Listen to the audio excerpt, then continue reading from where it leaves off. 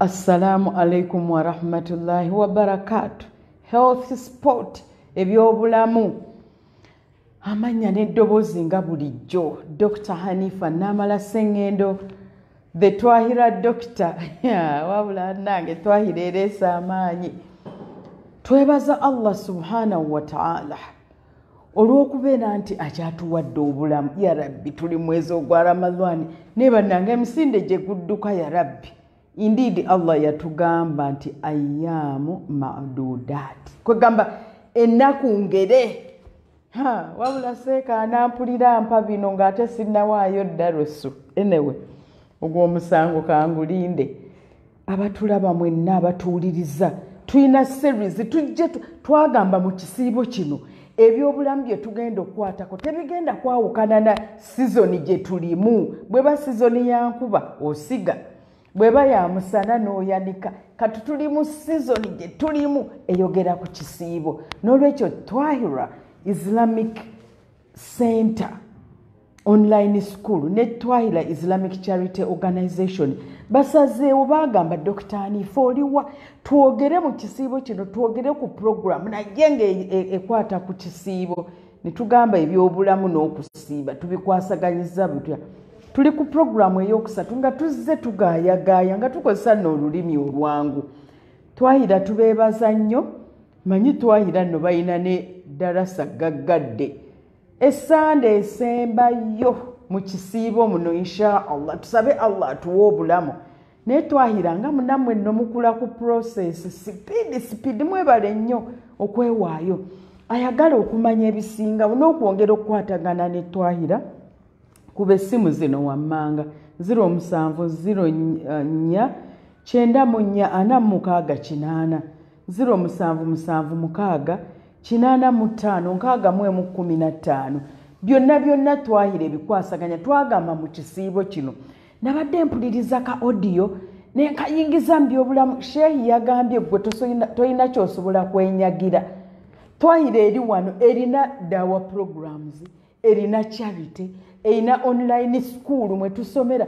Gwe sebo n'ogamba mu kisiibo kyonna okyali ku lwajjajjaawo ne maama wo ataakusomesa Qur'ani. Nedda tulimba. We have an opportunity. Tulina opportunity nti Twahirah etuleetedde programs ez'enjawulo ezikwata ku ddiini yaffe. Nga gw'ogamba nti ze tebansomesa Qur'ani, kuba essimu eno kati ojja kulaba nga biidhinillah bw'onaaba oyagala ojja kubeera nga osoma, oyiga okusoma Qur'an. Tuli mu kisiibo kino ezimu ku dduwa ze tusoma mu kunuuti mu tarawih. Tusoma nti ayi Allah nsaba Qur'an eno efuuke ekyomu ku kyennunuzi yange, empolereze, emmulisize, ebeere nga y'emu ku kinneeyimirira. Kati gwe onaawa nsonga ki? Qur'an omwezi guno gwe tulimu, Qur'an mwe yakkira. Omuyimbi yayimba omwezi gwa Ramadhani amazima Mukama Katonda yagwawula ne Qur'an mwe yakkira n'okusiiba mwe tusiiba. Kati gwe mwenyagidde ki? Twagamba ebyobulamu bikwatagana ne ku mutwe. Ffe kati tuli wano tuli mu kisibo twenyagira mpeera kubanga emitima mitebenkevu. Kati tuli wano ssaawa zizino 7:08 ndi ku program. Sheikh Ismaila yandigenza okujja nga si kisibo nandimugambye ngenda kulya lunch. Ate bwe nandimaze okulya otulo nga tunkwata nti mumanya ekijja n'emmere. So ebyobulamu kitegeeza biva mu bwongo ne biba bw'oyiga n'osoma. Twahirah kutereddewo programu ey'okusoma. Twagamba nti ebyobulamu ebirowoozo byo, enneeyisaayo, enfumiintirizaayo ey'ebintu n'embeera byonna bya bulamu. N'olwekyo nga tuli ku programu yaffe ne ya health sport, key message Sheikh Akram gye yaŋŋambye mbagambe nti ebyobulamu byaffe tubikwasaganye nga twegattako value. Tusobole okufuna ebirowoozo ebirungi, tusobole okuba nti bwe tuva mu mwezi ogwa Ramadhani tugamba kiki nange kyenjize. Twahirah ekusomesa busente nno busente kibanne. Kakati bwe bakusaba emitwalo 2 omwezi seeka akusomese Qur'an egenda okuwolereza ku nsi ne ku ahira. Wallahi oyinza okugamba nti sente ezo nnyingi, emitwalo 2 kitegeeza buli kanaku bakusaba siringi oba nga 3-5. Really, is that something that tutasobola siringi 7 ennaku 3? Really, can't we afford that money? Anedda tuba tulimba. Twahirah essimu ziizino bannange mugende nange ndi student kati ku kiseera kino navudde ndi ku surati Ahkaf. Nange nzimanyi luli nali ezo zonna sizimanyi. Mulaba bwe ndi omulamu Twahirah ensomesa ebyobulamu birowoozo n'okusoma n'okuyiga n'okwegattako value. Kati bw'oba oyagala naawe okuba mu byobulamu mu ngeri mu kumanyako kuba essimu ya Twahirah endala eri 0776 855 615 n'endala 0704 954 bannange tuli mu kusiiba n'obulamu tuyise mu mitendera ne tulaba bw'oba osiiba n'okendeeza sukaali wo bw'oba osiiba biidhinillah tugattako nti Allah ng'akusaasidde nga Allah yagadde n'owona endwadde ng'endwadde eza sukaali. Jjukira buli lw'owona endwadde za sukaali owona endwadde endala nnyingi kubanga sukaali aleeta endwadde y'omutima, aleeta endwadde ez'ensigo, aleeta endwadde ez'ekibumba, aleeta endwadde ez'amaaso. Sukaali agenda ku maaso n'agaziba, sukaali agenda ne mu bwongo n'akuleetera endwadde ez'omu bwongo, ndwadde za kusannyalala. Ezo zonna kitegeeza Allah yatuwaamu akadde tubeere nga twezza obujja mu byobulamu. Basheeki bajja tubuulira ebirala ebikwatagana ku ddiini. Ffe mu byobulamu tugamba Allah weebale. N'otuwaamu akadde okubeera nti nno obulamu bwaffe tubuddaabulula. Twagamba bwe tuba tusiibye bannange ne twewummuzaamuko mu kulya ne tuba nga tuliira ku shedu. Buli lw'oliira mu budde manyi nsiibulukuka na daaku. Ekyo kyokka n'ofuna ebirowoozo byo bitebenkera n'oba with high productivity. Mu kisiibo oba n'amanyi. Nze nkugambye Sheikh Ismail yandigenza okumpita essaawa zino nga ndi mu mmere. Ate bwe mmala okulya olw'okuba obwongo buba bukola ku mmere bugisa ng'otulo tunkwa naye mundabe bwe ndi alaati nasiibye obwongo bwonna kati bukola. Obwo byonna twabiraba ne twongera ne tulaba nti nno okusiiba kutuyambako mu mental health. Ennaku zino buli bantu balwadde obulwadde bw'obwongo, ebirowoozo bintawankana biki nina stress. Twalaba nti bw'oba osiibye olw'okuba ng'oliira mu budde, olw'okuba ng'odda ewa Allah wo olina engeri mwana wattu ebirowoozo bino gye bitebenkera n'ogamba subhanallah. Kati nva wano mmanyi obwongo ndowooza taraweehe. Nsooka n'endowooza okusiibulukuka. Olaba stress bwenjejjeeko eyeeno yonna obwongo mbututeri mu kusiibulukuka. Bwe mmala ndowooza taraweehe, bwe naaba mu taraweehe ngambe naayimirira nsome kunuutu. Ebyo byonna twabiraba. Twagamba mu kisiibo wallahi n'osaala laakazo 11 tosobola kubaawo ng'oli kyekimu. N'osaala Allah n'akusaasira. N'osaala esswalaazo 11 eraaka 11. Omanye emirundi gy'oba otambudde. Omanye emirundi twagamba nti bwe tuba tusaala we earth ourselves. Tukola earth waya nga bw'olaba ba earthinga ennyumba lightening n'etakwata amasannyalaze ne gatereera. Nalabye ka clip ng'omudokita ali Kenya agamba abantu earth yourselves, earth nti mutambulize ku bigere byammwe mubeere nga ensi oba ettaka erina engeri gyekontrolinga amasannyalaze. Kakati ffe Allah yakituwa kyabwereere. Teeka omutwe ku ttaka. Earth yourself. Kakati ate bw'oba osiiba ekyenjawulo ekirimu nti waliwo esswala n'emirimu nga gyate gya mu kisiibo gyokka nga bw'olaba taraweehe. Taraweehe eraaka 11 ze sujudu ze sujudu times 2 sujudu mmekezo times 4 I think nyingi kubanga buli raaka 2 tubeeramu ne sujudu 8 shay. Yes, kati eraaka 11 ze sujudu kumpi 88 n'ogattako n'eza sunna n'endala. Egyo gyonna migaso.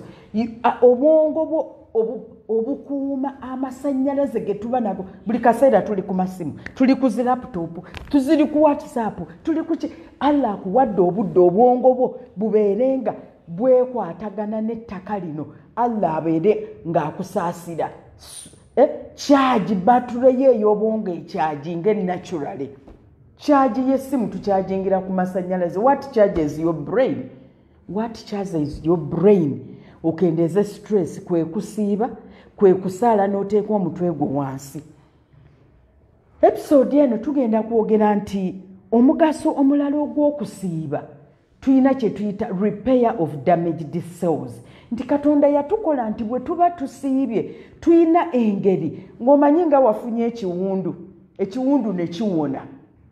Katonda yatukola nti mu kusiiba kuno boosting immunity. There is a way you boost your immunity.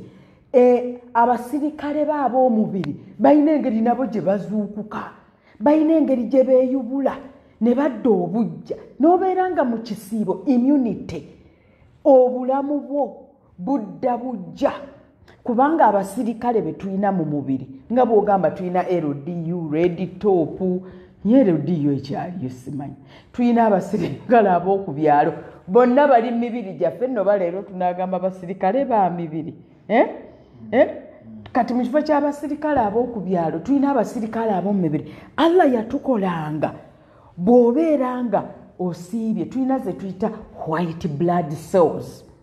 Ezo ze defense cells twagamba olusawo tulukendeeza defense cells zo ezikuyambako mu byobulamu zirina engeri gye ziba produced and reserved and protected and renewed and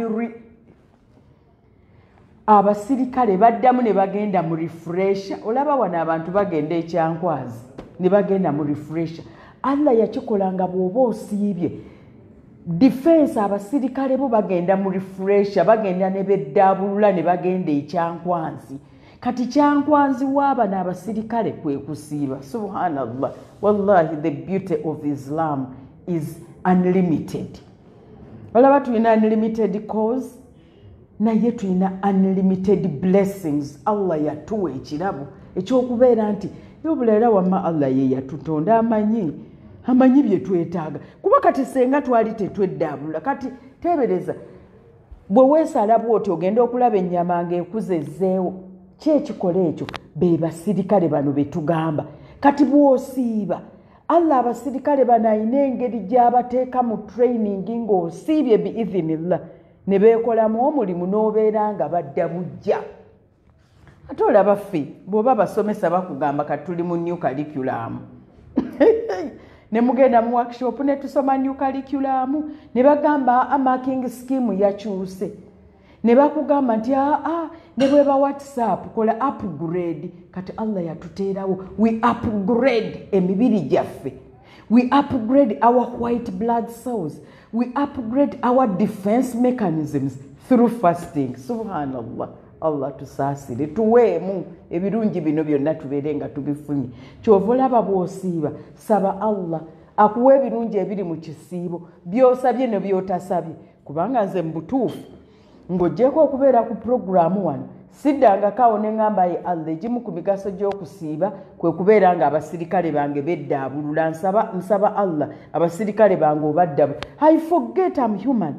Saba Allah akuwa emigaso egiri mu kusiiba gy'oyogedde ne gy'otayogedde, gy'omanyi ne gy'otamanyi, kubanga emigaso miyitirivu nnyo. N'olwekyo Twahirah Islamic Charity Organization online school mwebale nnyo tuteerawo kati nze Dr. Hanifah mwandinzijeewa senga kati ndyeyo ndi mu stepping stone senga ndyeyo bimpuba mu stepping stone mpandiika biki bavubuka tubakoze tutya abazadde tukoze tutya naye Twahirah ennoonya nengamba Dr. Hanifah jangu tuzze nze nno nfunamu empeera biidhinillah manyi kubanga manyi buli lw'okyusa buli lw'owa omuntu ekyokumanya kati nze oba nange kati wano bampita Hatuibu nja kubuuza Sheikh Ismail ono ne Sheikh Akiramu mubuuze kati wano nange ndi Hatuibu Hatuibu Dr. Hanifah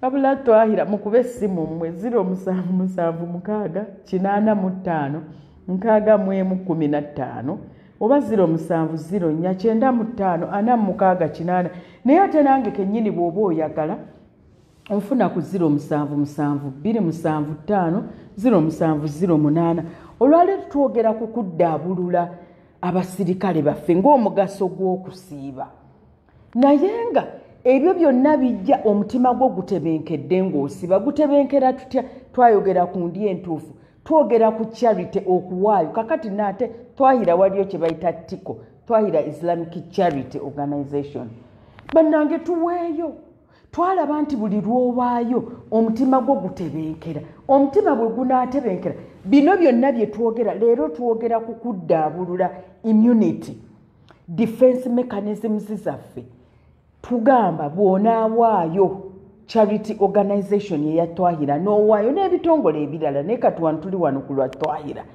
n'owaayo omutima gwo gujja kutebenkera buli lwe gutebenkera ne gusanyuka abasirikale eri bwe bajja okweddaabulula because tumanyi bw'oba stressed ng'olina stress ennaku zino stress bwakizza mu Luganda nti nze tonsitulensinga tonsitulensinga bw'oba osiibye stress zikendeera n'olwekyo stress oyongera otyo gikendeeza n'abasirikale bano babeere nga bazunkuka n'abasirikale bano badde mu kiraasi beddaabulule beeyubule olaba n'emisota gyeyubula kugamba Allah alina engeri gye yakola nature emisota gyeyubula by the way n'emiti gyeyubula obadde olaba mu kasana emiti nga gisuula ebikoola transpiration twasoma oyo science abula Twahirah mwebale kutuleetera programu zino twogera kweddaabulula nti nno bwe tuba tusiibye tweddaabulula olaba emiti gyeddaabulula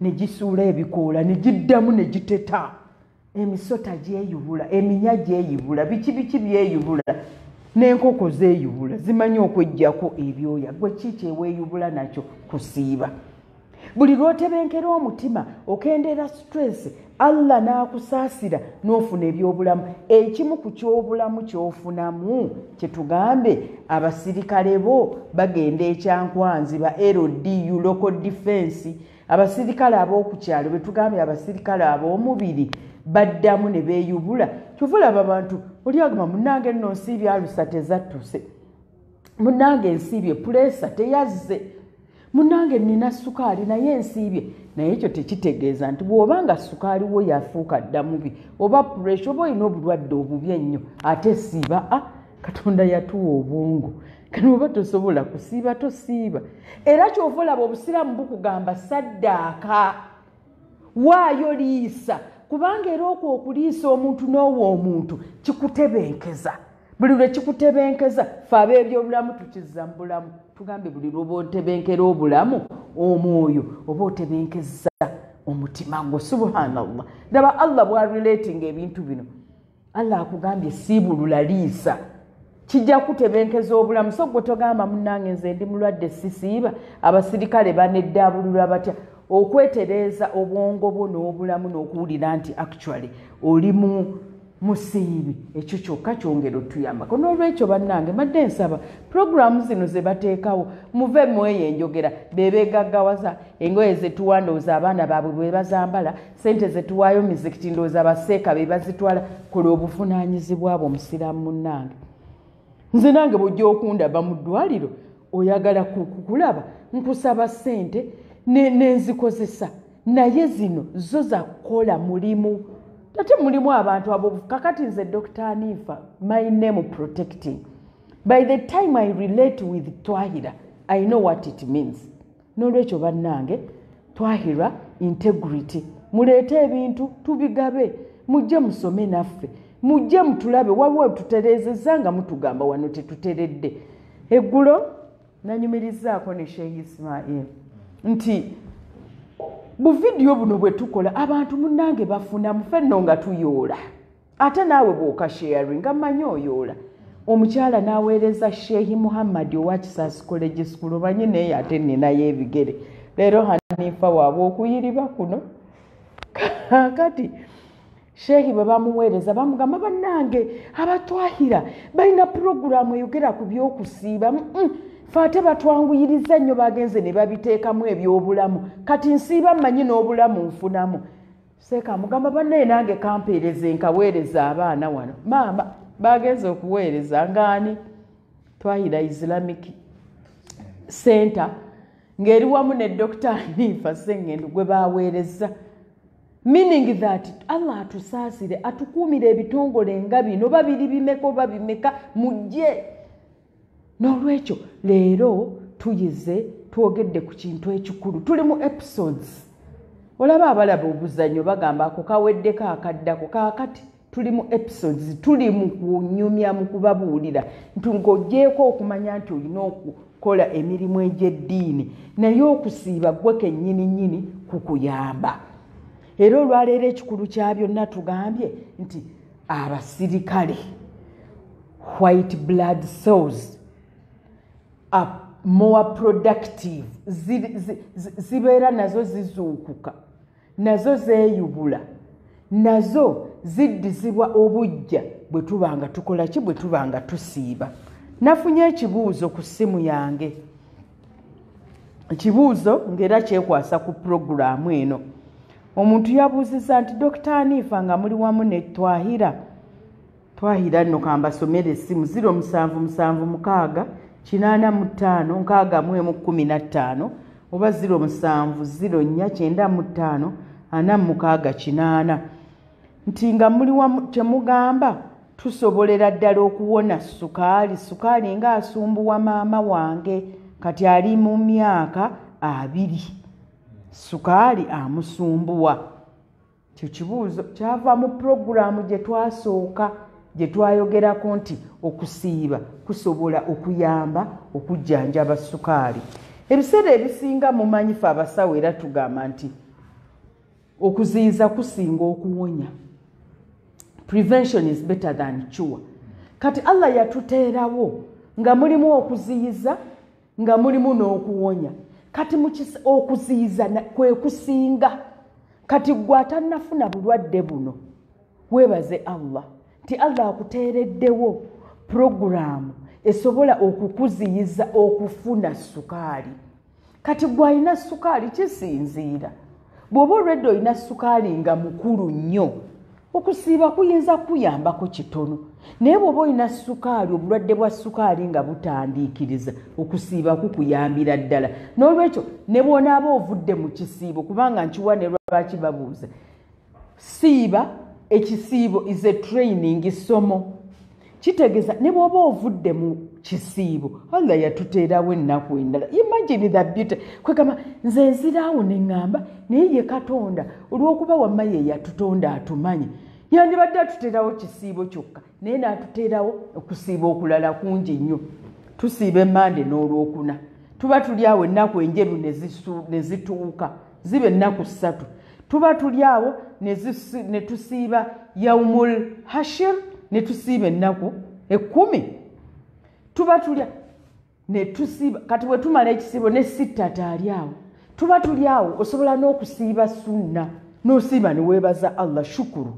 N'osiiba n'osaba obusabi oba osibye lwakusatu n'ogamba ayi Allah ekizibu kino kinkutte nsaba onsaasire Allah wange okintaase. Okwo kwonna kusiiba tufunamu omwo mwonna emigaso. Can you imagine? So togamba nti okusiiba kuyamba kwokka nga kusiiba kwa mu kisiibo. Ekisiibo is prescribed. Kwo kuli prescribed Allah yakutulaalika. Nga bwe yalaalika abakola ki? Abatusooka. Ate tetubuuliriza nnyo Allah atugaana okubuuliriza ennyo. Bo baasiibanga batya naffe. Gwe Allah okuko kwakuwadde kwoba osiiba. Nabagamba wano waliwo simanya pastor simanya ani eyeeteeka kusiiba ennaku 4 mbu yayagala kusiiba nnaku nga Nabbi Musa alayhi salaamu. Katonda n'amulagirako bwereere n'amugjawo. N'olwekyo tusiibe, bwe tusiiba ensiiba eno Allah gye yatuwa gye yatulaga nga n'atulaga engeri y'okikolamu nga atusindikira omubaka Nabbi Muhammad sallallahu alaihi wasallam n'atulaga tulya tutya ddaako. Mujjukire, in fact waliwo n'eyabadde ambuuza n'agamba bula Dr. Hanifah wasunsudde olubuto oba yali puroguraamu yakubiri oba eyasooka. olubuto lwaffe bweruto bweruli ate ng'eyensomesa tugijja ku mubaka nabbi Muhammad sallallahu alaihi wasallam. Bino byonna bye twogera ng'olwalo bwe tugambye nti abasirikale baffe ab'emibiri bazuukuka ne beeyubula ne beetereeza ne bafuna mashini guns empya ezituyamba mu mibiri. Ne bakola update nga bwe tukola update eza WhatsApp, nga bwe tukola update eza TikTok and other applications. Ebyo byonna obikola ogoberedde enkola ey'omubaka nabbi Muhammad sallallahu alaihi wasallam. Bw'onaaba ggwe olubuto lwo okusiibulukuka oli akafankunaali bwe twali abato n'oterekayo erindaazi kwota n'otereka paani emberenge ez'amawogola n'otereka ebyo byali bya kito. Ne kati tukimanyi nti Allah yayisa ku mubaka n'atugamba olubuto tulwawuzaamu emirundi 3. Bw'onaaba wakufuna mugaso guno leero gwe twogerako ogw'abasirikale okubeera nti nno bafuna mashini guns empya. Ddya ng'omulimu bwongo oba olaba nti ndidde olubuto lwange ndyawuzzaamu emirundi 3. Ekitundu ejja kukirekawo kya mpewo olubuto lufune we lwekyusiza. Ekitundu ky'amazzi oba ebyamazzi ebyokunywa, ekitundu kya byakulya solids. So we have air, liquids and solids. You know?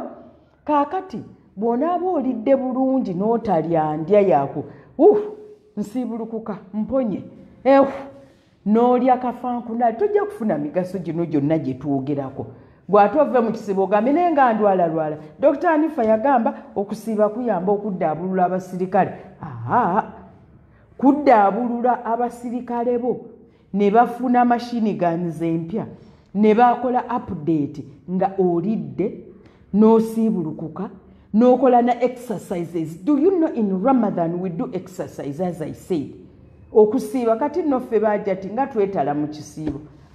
Ennaku endala ne bwe mba sinze nfumba mu kisiibo nteekwa nange okutabula ku piraawo. Olaba eyo nayo bw'eri exercise. That's exercise. Bwe nkamula juice bwe neetala Haja alidde ki, abaana balidde ki, bano benkola nabo balidde ki. That is an exercise. Can you imagine that's an exercise to boost our mass? Benefits of Ramadan. We increase our physical activity. Wano okutegeka okusiibulukuka kukako. Bw'onaakola physical activity n'okola exercise, abasirikale bwe bajja okuzuka. Naye bw'onaasiiba. In fact, Sheikh yatugamba nti bw'osiiba tobeera nga weekubagiza. Munnanga nti nze nasiibye. Bakugamba leeta ripooti oli mukwe ne munnanga nti nze nasiibye sinnakola ripooti. Funa empeera zonna ez'okusiiba. Baatugamba stay alert. Tojja kubeera mbuliri lunaku lulamba nti nalidde ddaako. Tojja kufunamu migaso gya bulamu gye nkugambye. Ojja kuyongobera ovemu ogambe kakati Twahirah nga muli wamu ne Dr. Hanifah nga mwatugamba bw'osiiba oba n'amaanyi ng'obwongo nabwo obuzuukusiza. Bw'oba essaawa zino nga walidde ddaako ozuukuse ssaawa zino 9 kulinda kutegeka kusiibuluka gwe yongobera. Naye bw'oba ng'olidde ddaako oba ozzeewoko ne weebaka akatono oba ogenze lumu ku mulimu ng'omanyi nti nno nina okuba more active. Abasirikale lwe bajja okukola kiro bajja okuzuukuka. Twahirah Islamic DAAWAH programs weeziri. Tuyina programu darasa gaggadde. Mwenna mutegekezi darasa ffe tetugaana. Twahirah ekugambye erina darasa mu Sunday esembayo. Darasa eri Kawempe eri Kagoma. Darasa eri Kagoma. Mujje tuyige. Sinakindi Allah atusaasira atutuuseyo naffe mutulabeko mugamba nango ye Dr. Hanifah yatwatulira nti tuli akafunkunaali. Mujje bw'oba oyagala ebisingawo oba oyagala gamba nti anze amazzi kwolwongagula tuweereza ku Twahirah 0776 85 615 oba 0704 9546 n'olwekyo nga tumaliriza leero nga tujjeeko ebirala byonna bye tugenze tuyiga tugasseeko okusisimula obusimu okusisimula abasirikale buli lwosisimula abasirikale buli lwosisimula immunity yo buli lwobeera nti omubiri nagwo gufuna ebifaafa olaba obeera na nnyumba neewomoggoka n'omubiri guwomoggoka kakati okusiiba kuno tugambye kuyamba nnyo oba olina awawomogose repairing damaged cells obusimu n'obutafaali bwo obwawomogoka bw'oba osiibye bulina engeri gye buddamu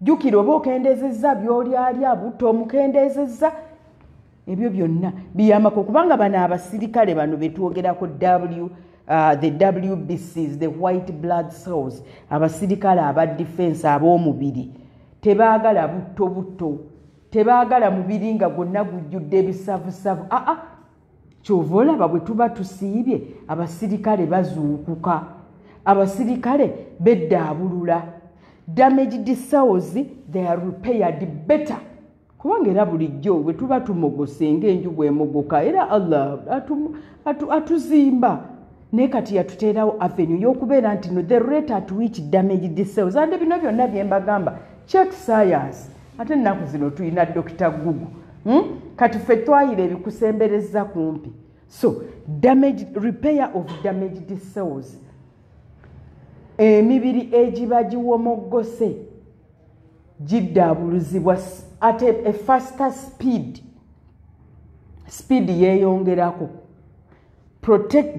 the production of white blood cells zino zeeyubula n'okubeera nti ziyibwa mu mubiri gwaffe mu kiseera ekituufu mu bungi obutuufu olw'okubanga obeera osiibye n'olwekyo abatuwuliriza mwenna programu eno twagituuma health sport kwegamba akadakiika seize the moment health sport ate naawe awuliriza ofunyemu empeera togamba nti ate sisomye sibadde mu ddalasa nayo ddalasa seeka eno nayo tebagiyita ddalasa eno nayo tuli mu ddalasa twatandise tusoma basimala ne tugamba audhu billahi minashaitani rajim era mmanyi omusomo guno nze nfunamu empeera nsaba naawe ofunemu empeera tokoma ate kufuna mpeera nga gwe wekka owuliriza sharinga ogambye Twahirah bannange ekyagenda mu maaso ate nno bayira mumanyi n'ekisibo bwe kigwa ate tulina ekipya ebijja eno program health sport ekyagendera ddala